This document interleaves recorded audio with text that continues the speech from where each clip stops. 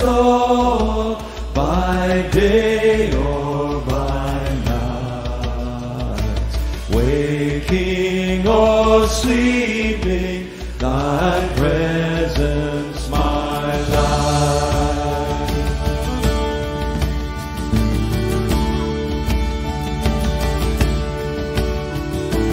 Be thou my wisdom, thou my true word, I ever with thee, thou with me, Lord, thou my great Father, and I thy true Son, thou in me dwelling, and I with thee one.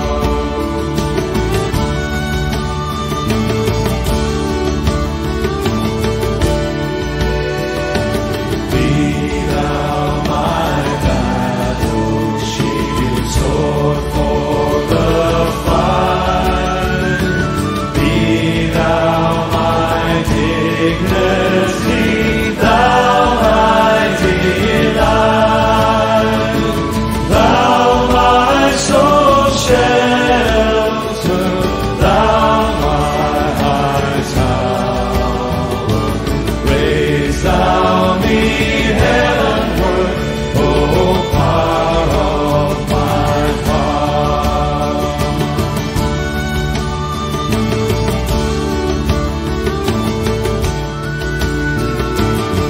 Riches I heap not, nor man's empty praise. Thou my inheritance, now and always. Thou and thou only, first in my heart. My King of heaven, my treasure thou art.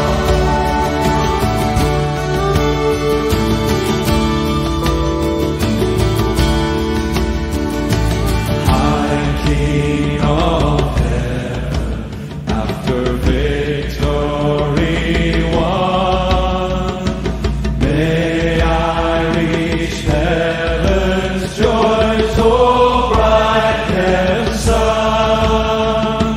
Heart of my own heart, whatever before, still be my vision, O ruler of all. Be thou my vision, O Lord of my heart. Be thou my vision, O Lord of my heart. Naught be all else to me, save that thou art. Thou my best Lord, by day or by night, waking or sleeping, thy presence my life.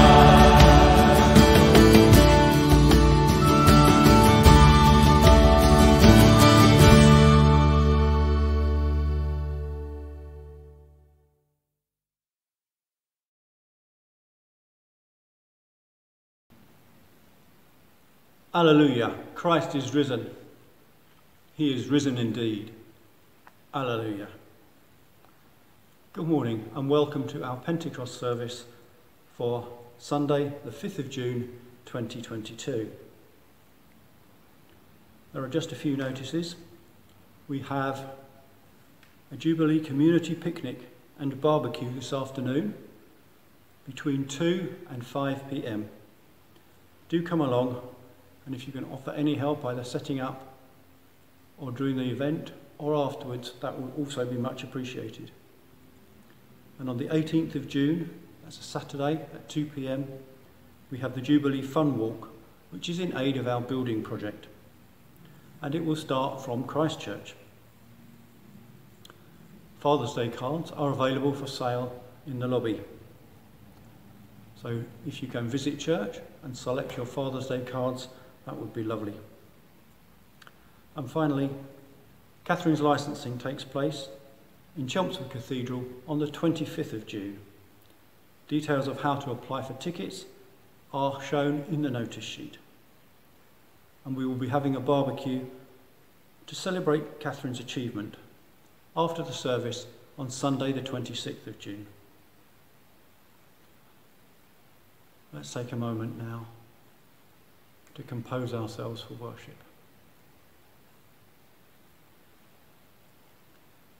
Grace, mercy and peace from God our Father and the Lord Jesus Christ be with you, and also with you.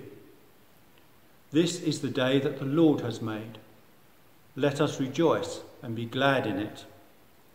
Lord, direct our thoughts, teach us to pray, lift up our hearts to worship you in spirit and in truth, through Jesus Christ.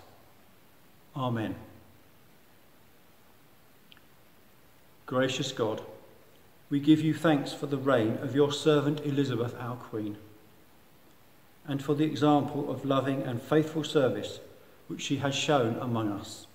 Help us to follow her example of dedication and to commit our lives to you and to one another, through Jesus Christ our Lord. Amen. And now we come to our confession.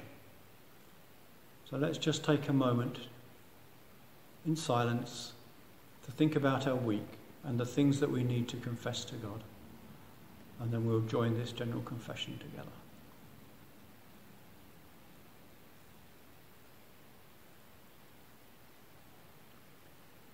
Lord Jesus Christ, we confess we have failed you, as did your first disciples.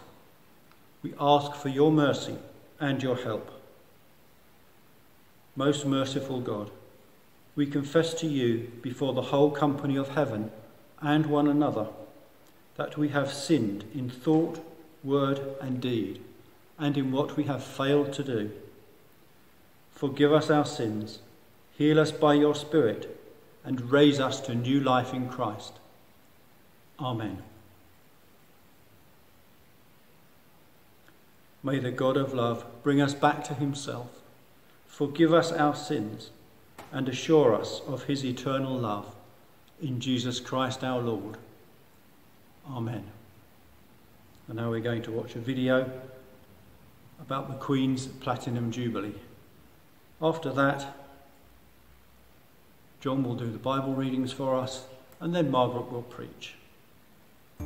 2022 marks the Queen's Platinum Jubilee, a celebration of her 70-year reign. Queen Elizabeth II became Queen in 1952, aged just 25 years old. She is Britain's longest-serving monarch. The Queen was born on April 21st in 1926. When she was 10, her uncle, King Edward VIII, abdicated, and her father became King George VI.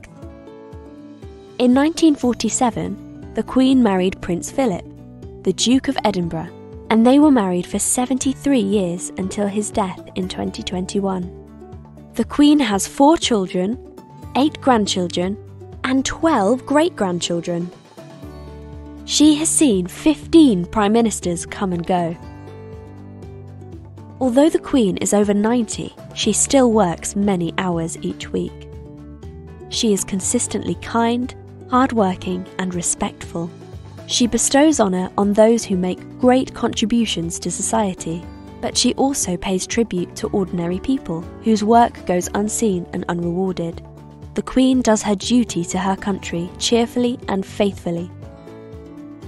The Queen is also a Christian and has always been open about her faith. 6 months before her coronation, she asked the people of the Commonwealth and United Kingdom to pray for her, that God may give me wisdom and strength to carry out the solemn promises I shall be making, and that I may faithfully serve him and you all the days of my life. God has answered these prayers over the last 70 years, throughout much tragedy and change, including her children's divorces, the death of her former daughter-in-law, Diana, Princess of Wales, and the death of her husband, Prince Philip.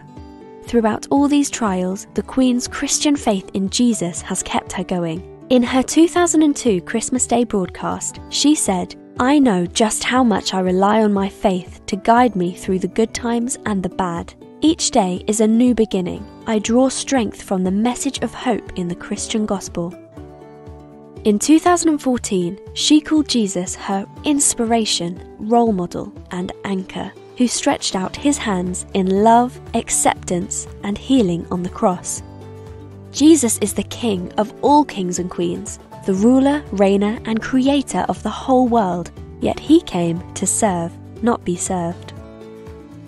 In 2011, the Queen spoke of our need for salvation from our recklessness and our greed.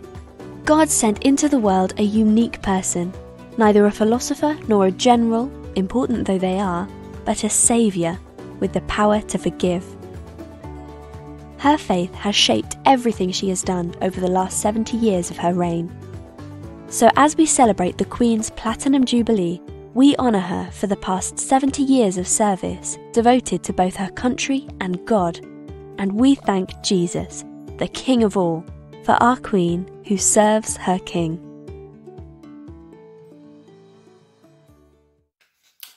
The first reading is taken from Acts chapter 2, beginning at verse 1.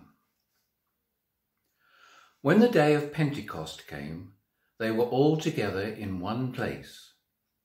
Suddenly, a sound like the blowing of a violent wind came from heaven and filled the whole house where they were sitting. They saw what seemed to be tongues of fire that separated and came to rest on each of them. All of them were filled with the Holy Spirit and began to speak in other tongues as the Spirit enabled them.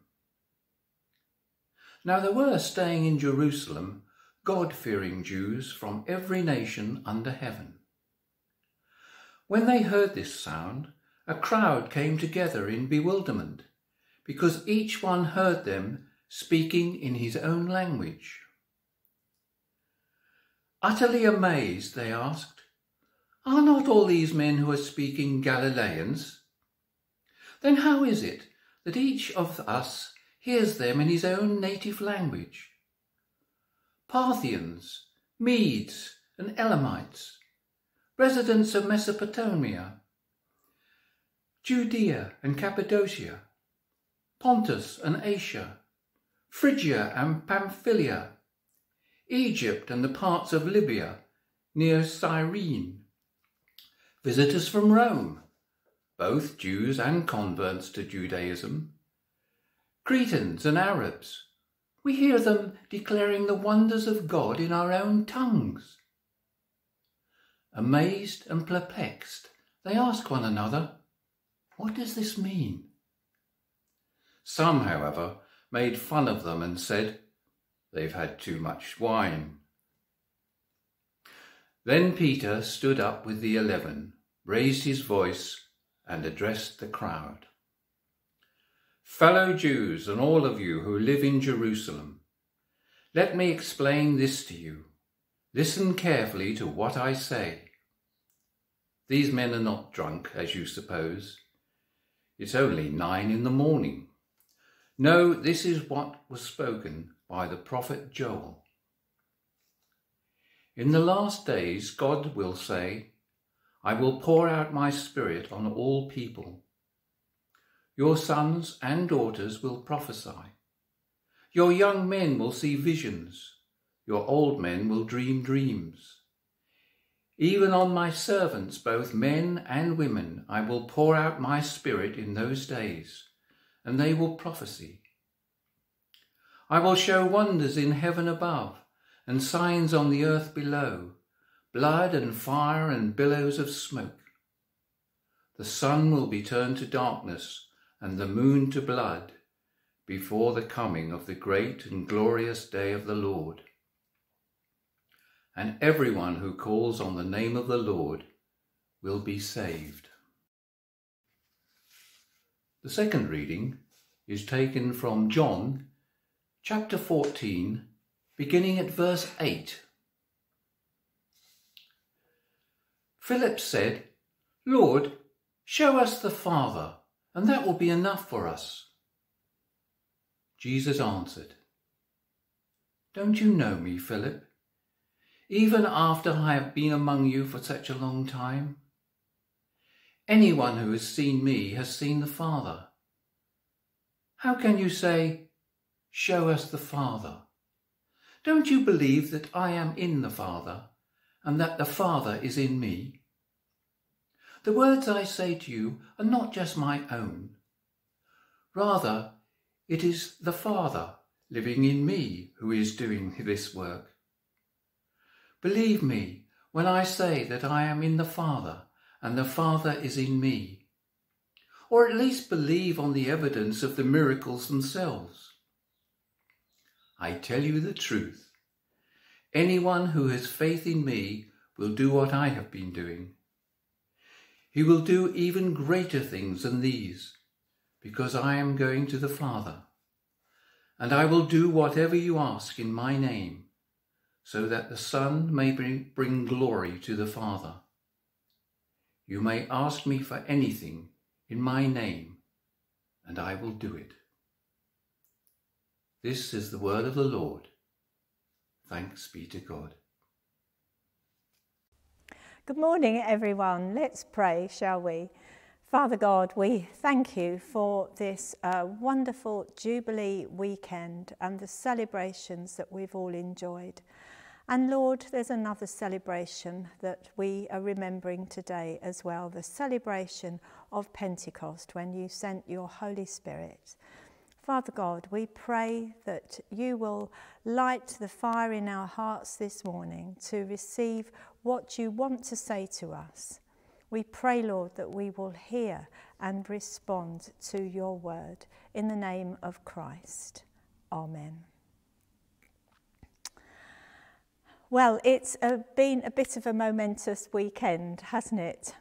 Her Majesty the Queen has now reigned for 70 years, the longest reigning British monarch, and it's also her official birthday, but it's also the birthday of the church, the festival we call Pentecost. For those who aren't quite sure what Pentecost is all about, this was the Jewish festival, also known as the Feast of Weeks, because it celebrated the end of the grain harvest, which was 7 weeks or 50 days after Passover. Passover was just after Passover was when the grain harvest began, and now 50 days later we have the celebration of the harvest coming in. The Greek word Pentekostos means 50, so that's where we get the word from. During the festival, the Jews would bring their first crop of wheat to present before God at the temple, and they would also, in their temple services, recall the wonderful story of God's faithfulness bringing them to the promised land. You or I might tell our individual story of our journey of faith, but at the Jewish festivals, they used to tell their national journey of faith. And in doing so, they would pass this on to the next generation. And this meant that they would never forget where they had come from in the past in order to continue to be thankful for all they had in the present. So they would not only go up to the temple singing psalms and reciting prayers as they went with their gifts of grain, but the day after the festival there was also an opportunity to celebrate and party with family and friends. I think we can already see that there's some similarities with the Jewish national celebrations and our celebrations this weekend. Nations get together to celebrate key moments in their life and history. So what happened at this particular Pentecost when everyone was gathering for the festival in Jerusalem? We have to go back for a moment to remember what Jesus said to his disciples before his death and resurrection. In the closing days of his ministry on earth, Jesus spoke several times to the disciples about the coming of the Holy Spirit. The Holy Spirit is the third person of the Trinity, Father, Son, and Holy Spirit. So we usually call the Holy Spirit He. Jesus called the Holy Spirit another counselor who would be with his disciples forever. And Jesus promised that all that he had been to them during his 3 short years on earth, the Spirit would be exactly the same, always and everywhere, just as he was. He told the disciples that the Holy Spirit would guide and teach, encourage and rebuke, strengthen and empower. He would be the Spirit of truth. He would teach them all things and would enable them to remember what he had taught them so that they could pass it on to others. Jesus said that our relationship with God would begin when we are born again, because without being born again, we cannot see the kingdom of God. That's what Jesus said. But people tend to scorn the expression born again Christians, don't they? And they think that somebody made this up, but it's actually what Jesus said in John 3. And there we read about a Jewish religious leader, a Pharisee called Nicodemus. He came after dark to speak to Jesus because he was afraid of being seen. We don't know what happened to Nicodemus afterwards, but he was certainly moved by his conversation with Jesus, by the Holy Spirit, to ask Jesus questions. And hopefully he came to faith and believed that Jesus is the Messiah. So back to the day of Pentecost. Jesus had promised before his death that the Holy Spirit would come upon the disciples. He'd recently ascended to heaven. The disciples had elected a new disciple, Matthias, to replace the traitor Judas, and as good Jews they were now gathered in a house in Jerusalem to celebrate the Pentecost festival. They were remaining faithful to Jesus and trusted that what he had told them about the coming of the Holy Spirit would happen. And happen it did. A noise like the roaring of a windstorm filled the house where they were sitting, and they saw what looked like tongues of fire settling on each one of them. When God moves in a powerful way, people are immediately attracted to him. And sure enough, all those people in Jerusalem who heard this noise came running. Every known nation was represented at this festival, yet they found they could understand each other's languages. How incredible is that? Some were amazed. And then something else happened. Peter, the one to whom Jesus had said, "Get behind me, Satan," when Peter said he wouldn't allow Jesus to die. Peter, the one who had denied knowing Jesus after his arrest. Peter, the one who had taken his eyes off Jesus on the Sea of Galilee and started to drown, and Jesus had to rescue him. This same rough fisherman, untrained for public speaking, now filled with the Holy Spirit, stood up and addressed this huge crowd. He spoke eloquently, quoting from the prophet Joel, convincing 3,000 people to repent of their sins and to be baptized in the name of Jesus Christ. He promised also that they too would receive the same gift of the Holy Spirit that the disciples had just received. So there was a double symbol of harvest on this day of Pentecost, not just this harvest of wheat, but there was also a great harvest of souls.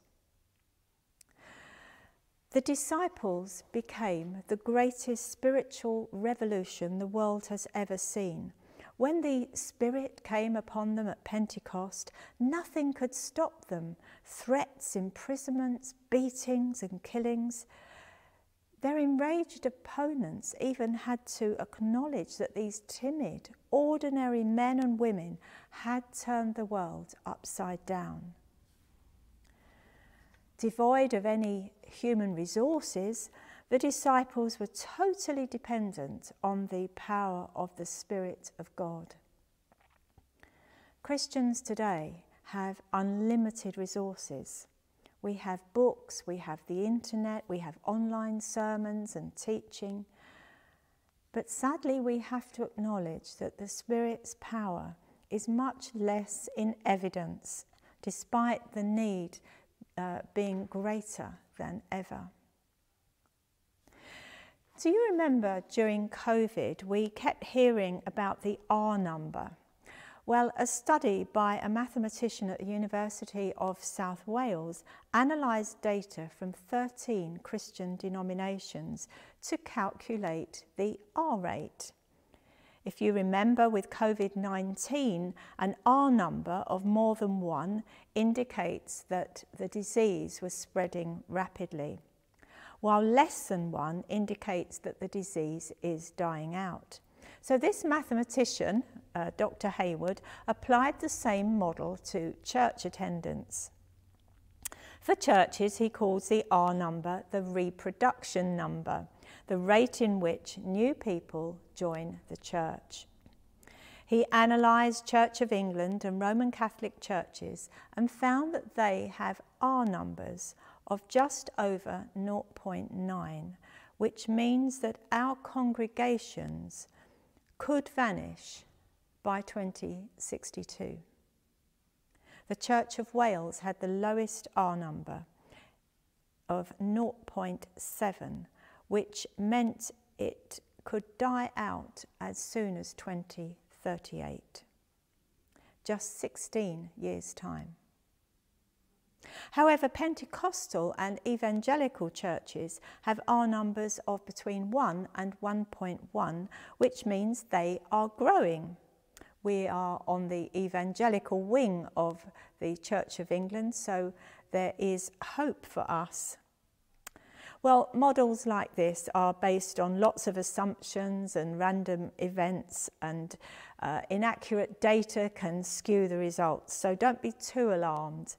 But the church is definitely not growing at the rate it was on the day of Pentecost. Her Majesty the Queen was called to duty 70 years ago, not because she wanted to, but because it was her duty by reason of her birth. I prefer to think that the abdication of Edward VIII was God's will for this country. The past 70 years may have been very different under a king who was unsure about the Christian faith. I believe that the promises the Queen made in 1953 to serve God and her people cannot now be called into question. History has shown that.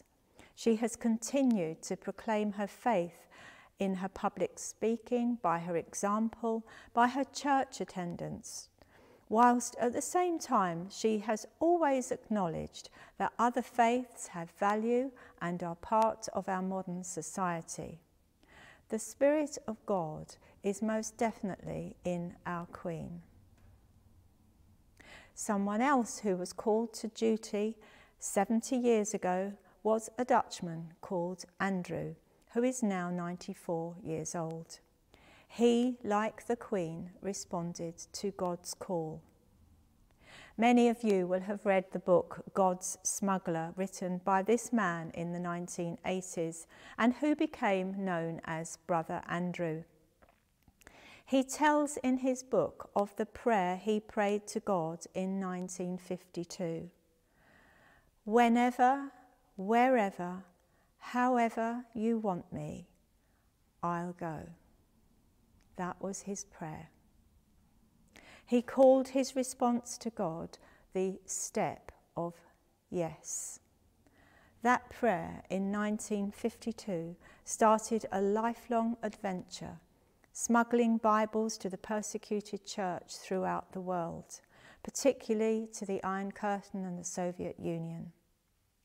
He founded the organisation called Open Doors, which provides Bibles, food, training, legal support, emergency aid, whatever is needed to help the persecuted Christians stand strong in Christ and to reassure them that they have not been forgotten. At her coronation, the Queen was asked by the Archbishop of Canterbury, "Madam, is your Majesty willing to take the oath?" And the Queen answered, "I am willing." Part of the oath was, "Will you, to the utmost of your power, maintain the laws of God and the true profession of the gospel?" During her reign, the Queen has accomplished many things which people said were impossible. I watched one such event earlier this week on TV when she shook the hand of Martin McGuinness, the IRA leader who was said to be responsible for the murders of her uncle, Lord Mountbatten, his grandson, a 15-year-old schoolboy who was just helping out on the boat, and the 83-year-old Dowager Lady Brabourne. It can only be by the power of the Holy Spirit that the Queen is able to forgive so graciously. I, for one, am very glad that we have a Queen who has a strong faith and been an example of faith throughout her long life. And that faith has influenced many other people. In contrast, Brother Andrew was the son of a blacksmith, one of 6 children who didn't even finish high school. But God used this ordinary man with a bad back, with limited education, no sponsorship, no money, and he went on to do things that many said were impossible. Brother Andrew has been able to spread the news of the gospel because he also said yes to God. He made himself open to the same Holy Spirit that enabled the fisherman Peter to speak with such boldness at Pentecost, and the same Holy Spirit that has enabled our Queen to conduct her life and faith with such grace. The kingdom of God has already come on earth. Christ reigns, but the battle is still raging. Peace will come when Christ returns, and the whole earth will come under his realm. A realm where every knee shall bow in heaven and on earth, and every tongue confess that Jesus Christ is Lord. We celebrate D-Day when Britain and the Allies landed in France, but in fact the victory was not won for another year, not until VE Day. There were still months of battles to be fought and many lives were lost, but no one by then doubted the outcome after D-Day. Jesus Christ won the D-Day victory at Calvary, which determined the final outcome. But the church is still called to be God's army, assaulting the citadels of Satan and extending the rule of God till our VE Day, when Christ will come again and evil will finally be put down. Jesus extended his kingdom every time he healed and set people free from their afflictions, and the Holy Spirit working in believers pushes back the frontiers of darkness. Speaking of his approaching death and triumph through the cross, Jesus said, "Now the prince of this world will be driven out." The process of driving out still continues today, and we are his Christian soldiers who must be actively involved in the battle to drive out evil and proclaim the rule of Christ by the power of the Holy Spirit. It's sometimes hard, isn't it, to share our faith with other people. We worry about what people might say to us. Will they ridicule us? Will they not want to be friends or associate with us anymore? We have to remember that it's not you or I who does the work in people's hearts. It is the Spirit of God who does the work. We just have to be who we are, and when appropriate, tell others our story of faith. God will do the rest. A colleague of mine, when I worked at Prison Fellowship, tells his story of faith, which began when his younger Christian brother, a timid young man, turned up at his door one day and shoved a Bible into his hand and said to him, "God told me to give you this." Now, my colleague Noel had been imprisoned for something that he didn't do, and he came out of prison very angry with God and everyone else. He didn't trust anyone. But that day, what changed his mind about God was that his quiet younger brother so faithfully handed him that Bible. He knew what it must have cost him to walk up his path and knock on the door and hand him that Bible. Noel became a Christian because of what his brother did. And Noel went back into prisons telling his story of faith. He went to churches telling giving his testimony. And he changed the lives of thousands of people. That's what the Holy Spirit of God can do. We're being given an opportunity on the 9th of July to share Jesus with our family and friends. There's this event that's happening at Sun Corner called Love Essex. There will be several just 10-minute talks by an evangelist, Andrew Cannon. And it's quite a low-key event with food stalls, and there's fun and there's music going on at Sun Corner during the afternoon. So please be prayerful and listen to God about who you might take along. The Holy Spirit has been active among his people from the beginning of time. But after Pentecost, he came to live in all believers. For those who hear Christ's words and understand the Spirit's power, the Spirit gives a whole new way of life and enables us to do things for the kingdom that we never thought possible. John 14:12.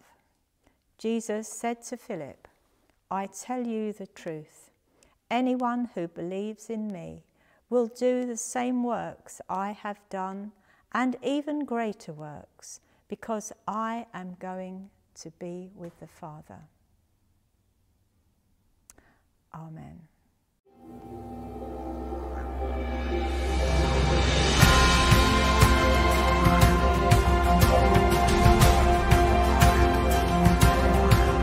In this glorious year of the Jubilee, we give thanks for Her Majesty. In honor of the faithful hearts who chose to serve and to play her part. Many nations have gathered here, from the mountain heights let the song ring through, celebrating the answered call, blessed with prayer and sacred awe. Rise up and serve is the call we hear.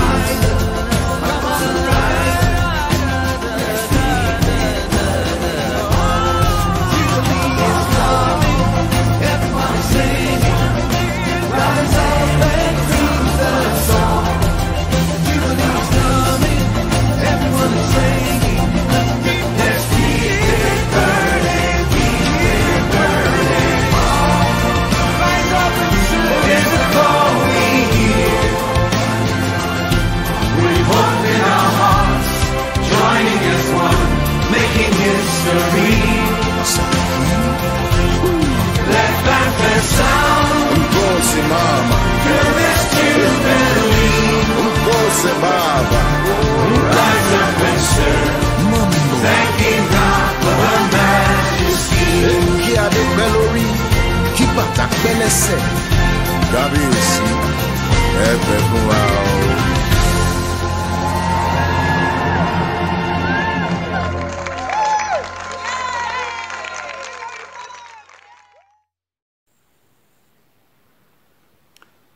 Thank you, Margaret, for that interesting sermon. We are now going to say our affirmation of faith. If you would like to, please stand. We believe in God the Father, from whom every family in heaven and on earth is named.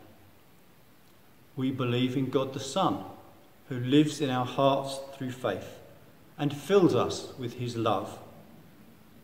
We believe in God the Holy Spirit, who strengthens us with power from on high. We believe in one God, Father, Son, and Holy Spirit. Amen. And now Catherine is going to lead us in our prayers. As today is the day of Pentecost, I'm starting with the prayer for today, the Collect for Pentecost.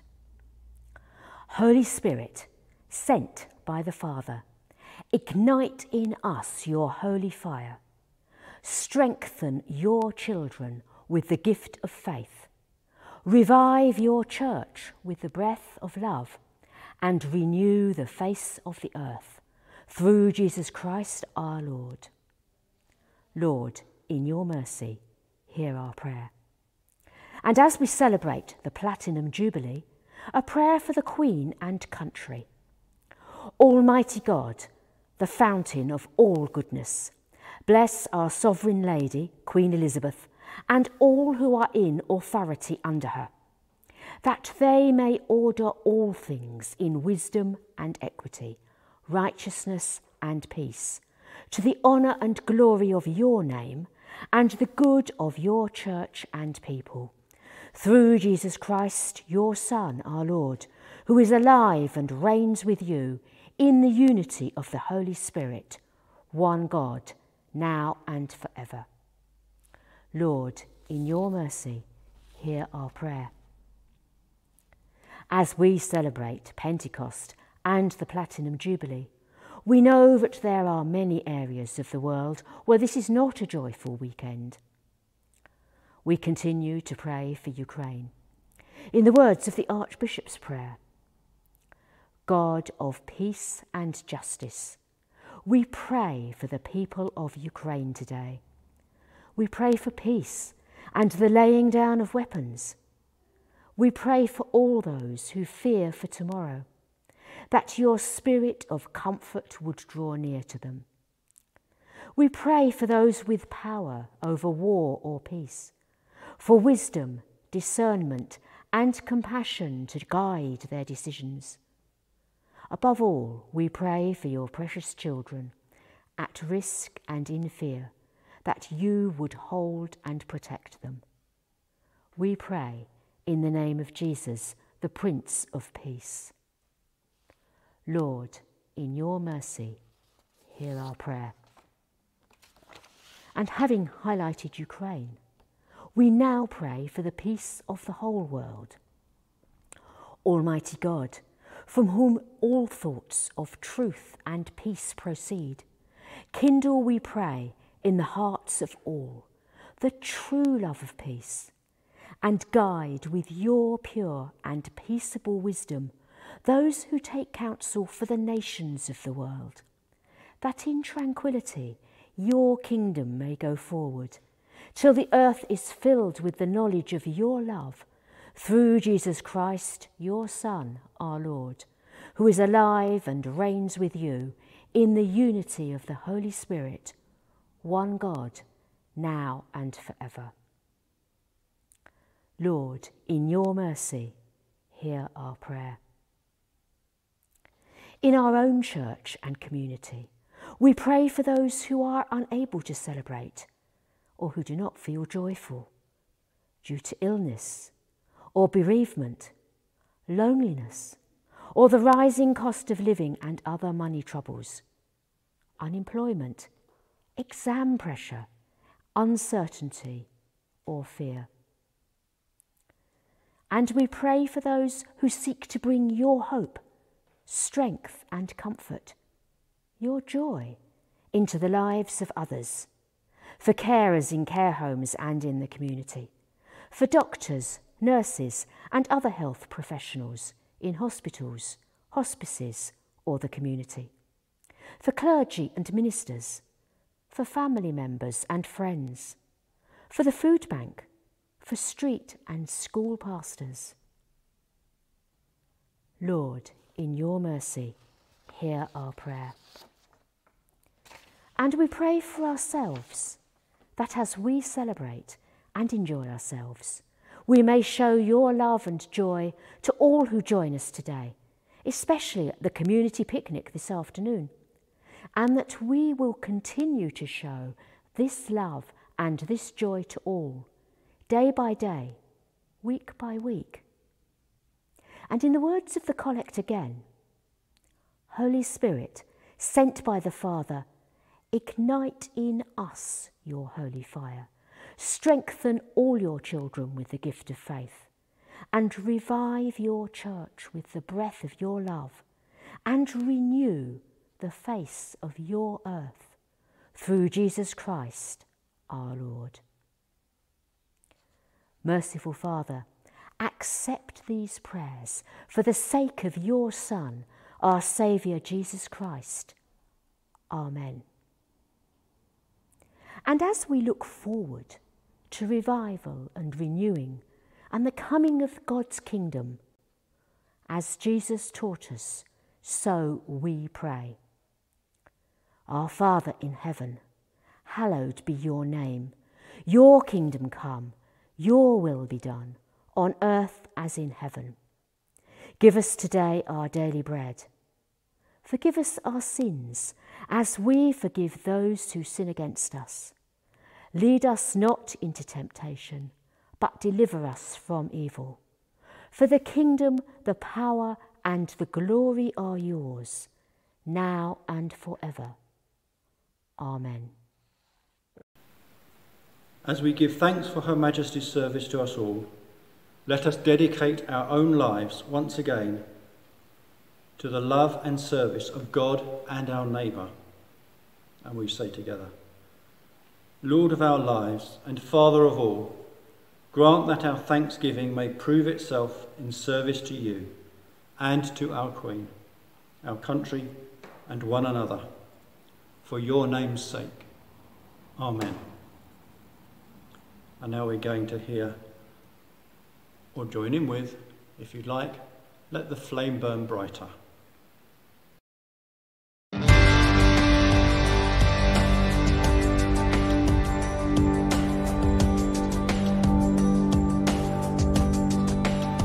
We'll walk the land with hearts on fire, and every step will be a prayer. Hope is rising, a new day dawning, sound of singing fills the air. 2,000 years and still the flame is burning bright across the land. Hearts are waiting, longing, aching for awakening once again. Let the flame burn brighter in the heart of the darkness, turning bright to glorious day. Let the song grow louder as our love grows stronger. Let it shine, let it shine.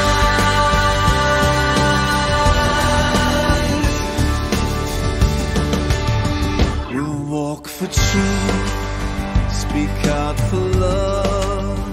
In Jesus' name we shall be strong, to lift the fallen, to save the children, to fill the nation with your song. Let the flame burn brighter in the heart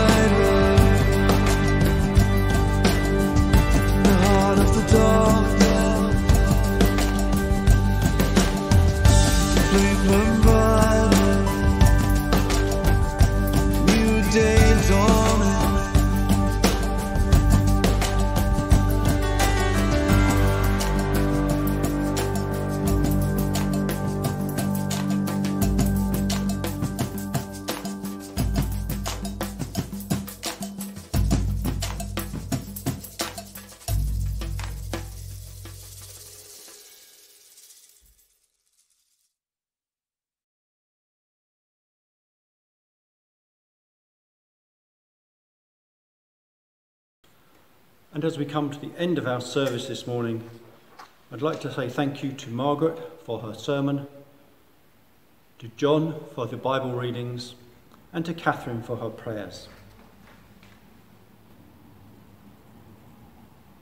Please pray for us this afternoon as we prepare for the Jubilee party and for all the things that happen at that party as well. And if there's anything you need, please contact the church office. And so our closing prayer today. God grant to the living grace, to the departed rest, to the church, the Queen, the Commonwealth, and all humankind, peace and accord, and to us and all his servants, life everlasting. May the grace of the Lord Jesus Christ, the love of God, and the fellowship of the Holy Spirit be with us all this day and evermore. Amen. Let's go in peace to love and to serve the Lord. In the name of Christ. Amen.